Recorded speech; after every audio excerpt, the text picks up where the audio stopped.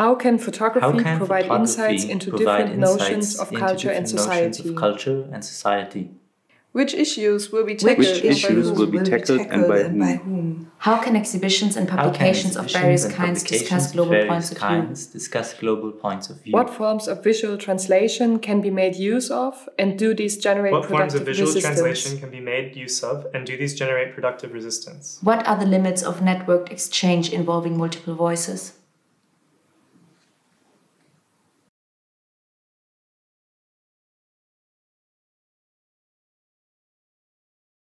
Hello everyone, it's Hannah Darabi.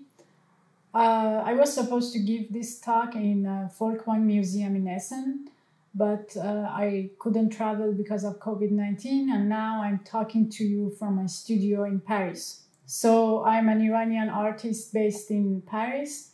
I studied photography first at University of Tehran, and then I came here to do a master's at University of Paris VIII. And since I'm working as an artist photographer here, and artist book has a privileged place in my practice, but among other forms of representation, but I say that because I think that's one of the main reasons for me to do this project that I'm going to talk about now, because of this special attention that I pay to artist books, and in this case, photo books and even the book as a medium in general. So the project that I'm going to present here is entitled Enghelab Street, A Revolution Through Books, Iran 1979-1983. This book here was published in occasion of an exhibition in January 2019 at Lobel, which is a place of exhibition dedicated to documentary photography in Paris, and it is co-published by Spectre Books and Lobel. So a little something about the title of the book. Enghelab Street. Enghelab is a Farsi word for revolution. And Enghelab Street is actually a street located in the center of Tehran, and it's a main artery of city's cultural life, with an important concentration of bookshops and printing houses and publishing houses. And we have at one end University of Tehran, which is a very big university with different faculties from science to human science and arts. And then at the other end, we have the biggest theater of the country, the city's theater. And this project is based on my personal collection of photo books and political books published between 1979 and 1983, which are also years corresponding to a short period of freedom of speech that has been prevailed after the end of Pahlavi's regime and at the beginning of what that became, as we know today, Islamic government. So in 1979, we have for the historical events, 1979, we have this Iranian revolution that ended one political regime. And then a year after, we have also Iran 1980, the beginning of Iran-Iraq war, which is very close to the revolution. So in this book, we considered it as a kind of the continuity of the Iranian revolution. So I'm going to go through the book, through the chapters to present you the project. So at one point we have the collection, which is based on different accounts of this 1979 revolution, and it's not it does not just reflect the Islamic propaganda, but also the propaganda of other opposition groups. And at the other end of the book, we have my artistic work on this collection and the way that I wanted to revive these books, and in relation to not only my own experience, but also the today and the contemporary events in Iran. So here we have chapter A, which is dedicated to the collection of photo books. The photo books are here we have here the photo books are divided into 3 groups, and which depends on their role in making the history of the revolution. I talked about this point in my introduction text, but I think it's important to mention it now, which is the reason that I started to gather the collection at first place, which was in 2015, was how I accidentally found my first book, which is this book, Allahu Akbar, photographed by Shahrukh Khatami. It's a book about photographies of Shahrukh Khatami of the Iranian Revolution, but also it has been conceived by himself. And when I opened the book, I found it accidentally in a second-hand bookshop in Enghelab Street. And so the first image that I saw was this image of Ayatollah Khamenei coming out of his residence in Neufle-Château. And I knew this image very well because this was the image that we had it at the beginning of our school books.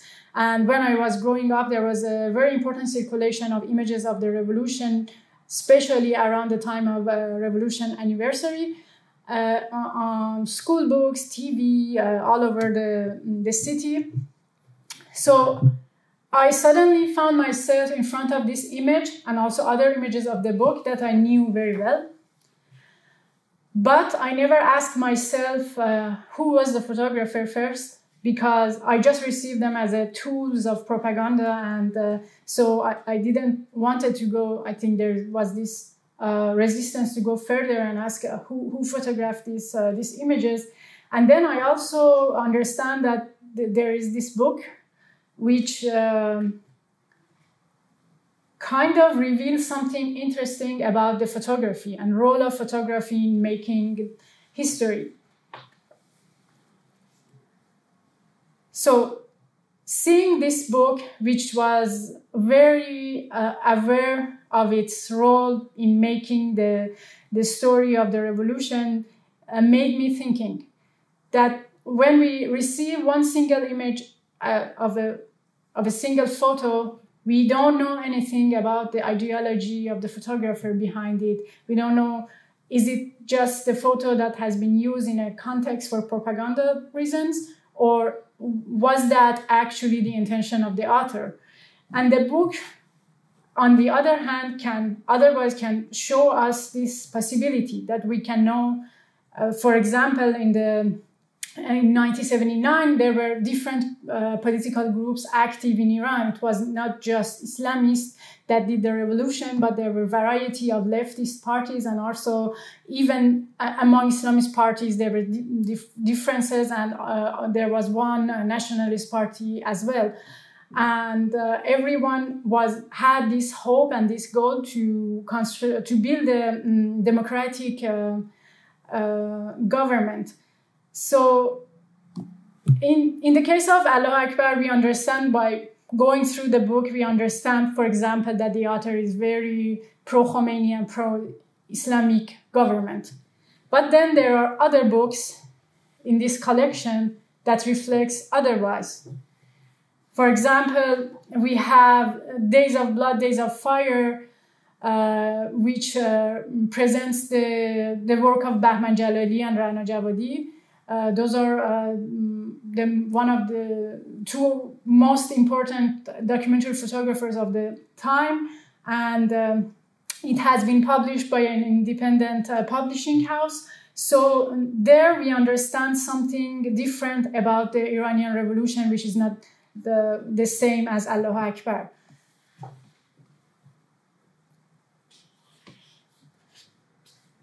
And then there are other books that communicate. There are books done by photographers like this one.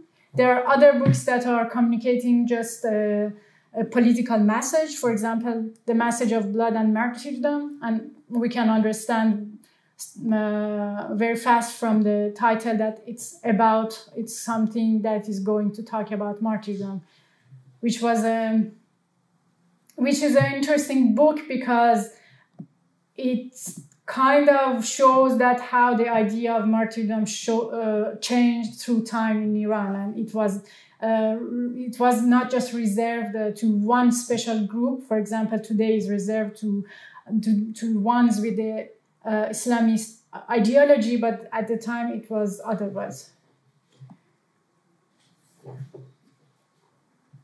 And then we have books that kind of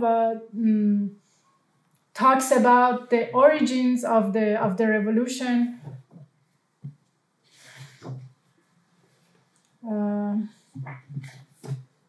For example, this one that places Ayatollah Khomeini as the origin of the revolution versus another book that places Mossadegh, the prime minister of Shah, as the origin of the revolution. And the books have variety of forms and shapes.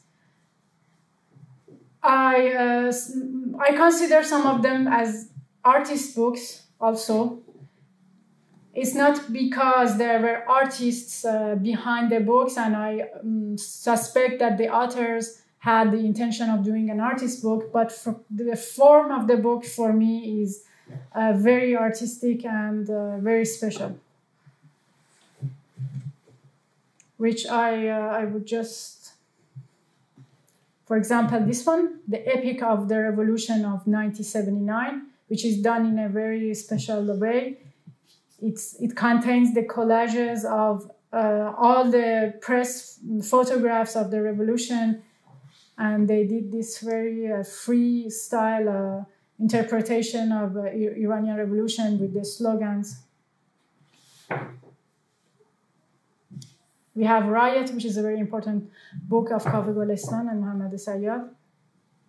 And also this one of my favorites, When the Walls Speak Out, which is it's a very interesting representation of the revolution, which is different from other books because in every book we have the representation of the revolution through masses protesting, and in the picture of this one there is no one in the streets, which is very odd for the time of the revolution, but we have a very important number of writings and slogans on the wall, and when you read the slogans, which is in Farsi, but I can read them, and you understand this variety of kind of thinking towards revolution and the variety of ideology from leftists to Islamists, and sometimes just individuals that just wanted to a better life, liberty and democracy. So the second chapter of the book, just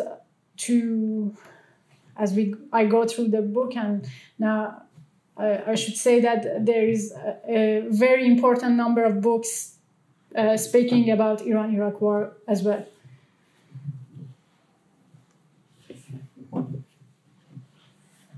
There's about 40 photo books, and each of them narrate the story of the revolution in a special way. And there is this multiple narration that is very interesting for me. And sometimes they use one photograph in different manners in different books. For example, the photo of this young soldier that has been used in 4 books in 2 books that has been done by the photographer himself. It's a self-published books. And for him, it's just a testimony to Iran-Iraq war, but also this tragedy of young soldiers in the war. But then you have these photos in 2 other books done by one of the organizations, the governmental organizations, and pro-Islamist ideas. And then this boy, which was 13 or 14, it has been presented as a hero.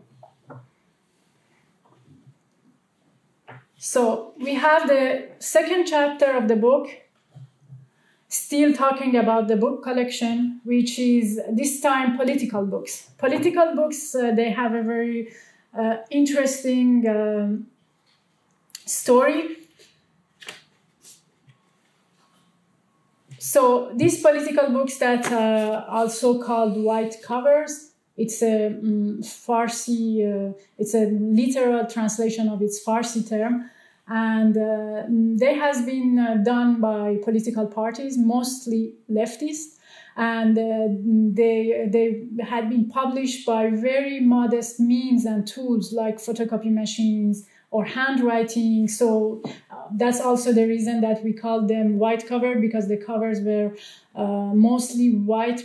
There were no neither time, neither tools to have a graphic design and to do very sophisticated covers.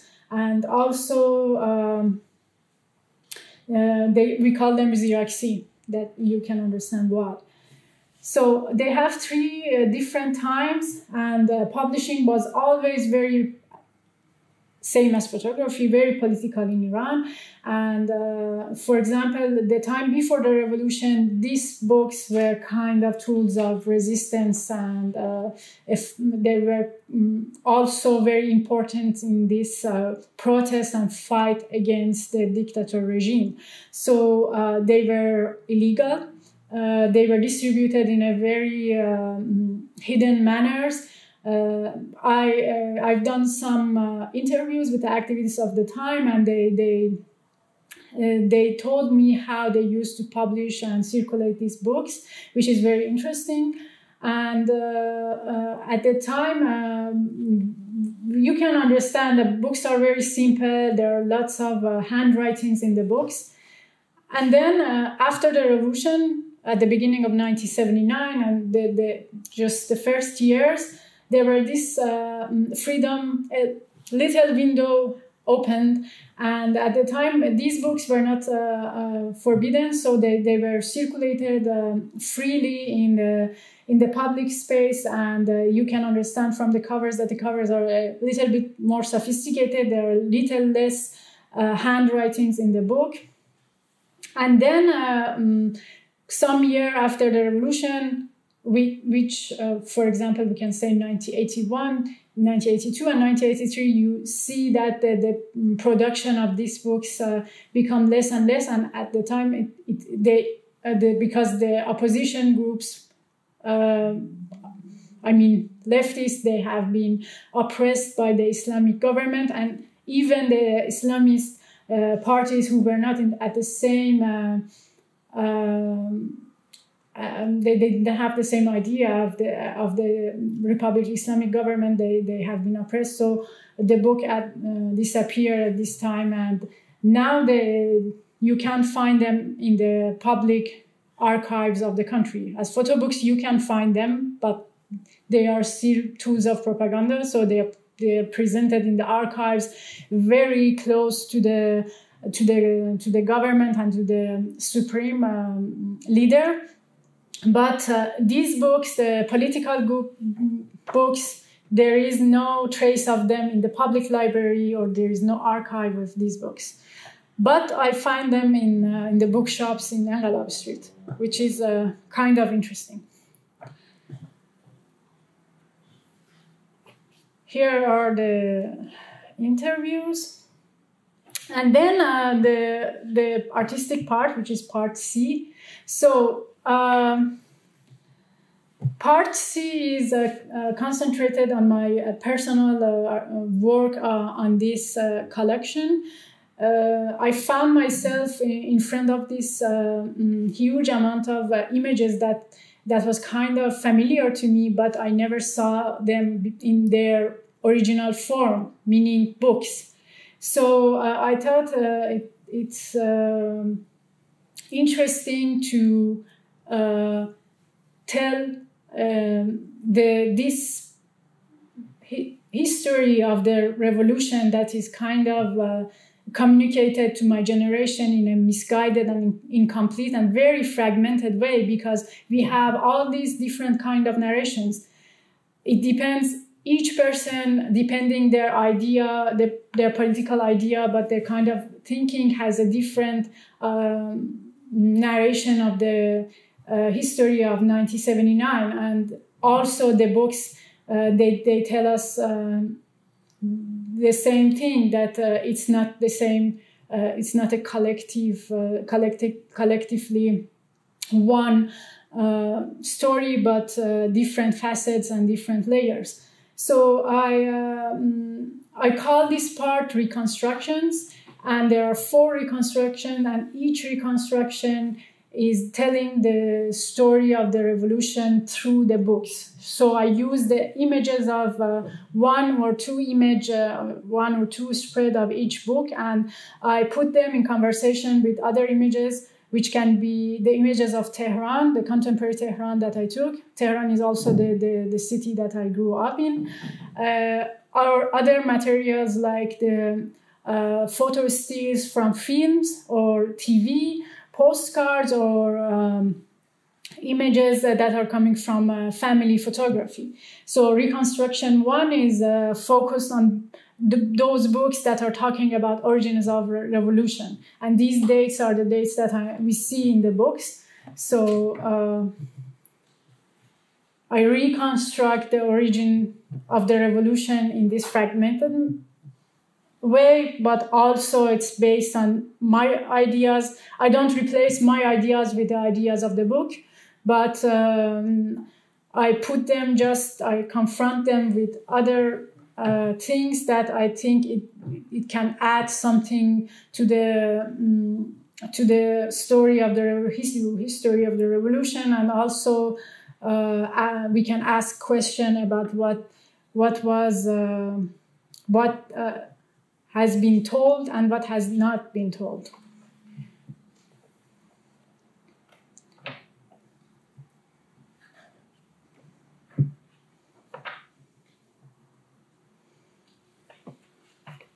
Then we have reconstruction 2. It's about the revolution.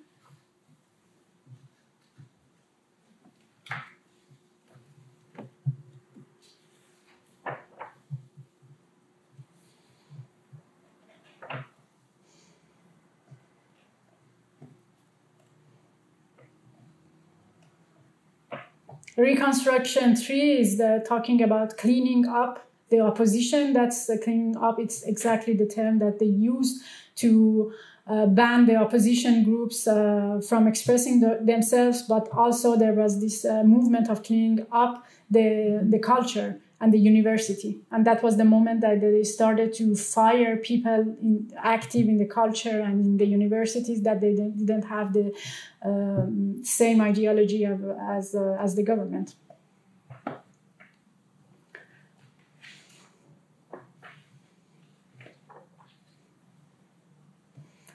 When I use the images of the books, I also sometimes find very interesting images in the propaganda, even propaganda books, that reveal something that is not told today by the government. For example, in the case of the first protest of women, which was very shortly after the revolution. So revolution, the official date is February 1979, and the women protest was March 1979, and it was against the new law for obligatory hijab. So this is, for example, this part of the history of the revolution that is today, it's not told in the official medias. But here, some of these images are coming from some books done by the government itself.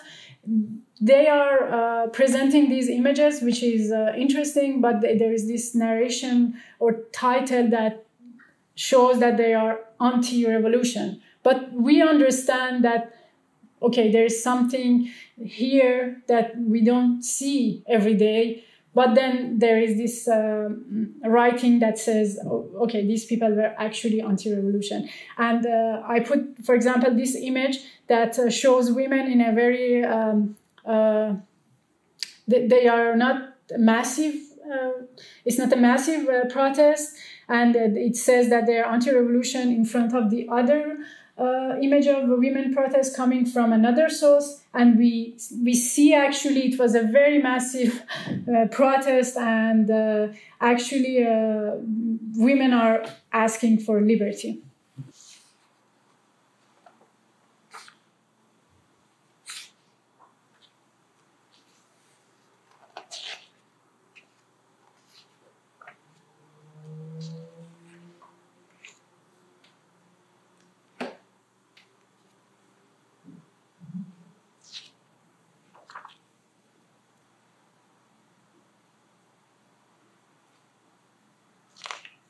So, as I told before, the Iran-Iraq war happened 1 year after the revolution. So, obviously, war is a very important part of the work as well. And there is one reconstruction that is totally, entirely about the Iran-Iraq war, which continued 8 years. And it was, for me, somebody who grew up in Iran, it was a huge part of my existence and growing up.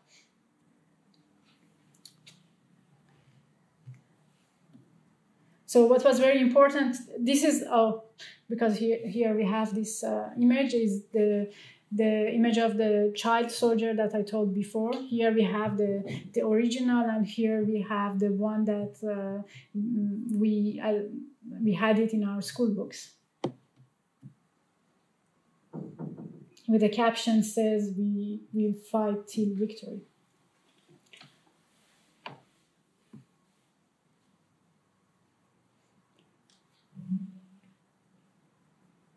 So this project, for me, was very important to show all these layers and facets of the Iranian revolution, but also how photography, what's the role of photography? And even the question, is photography, is one photography enough to show an event like in a revolution? We can ask that because now we have, for example, the Arab revolutions, we have other events, and how image can really contribute to one event or is unable to actually contribute to that.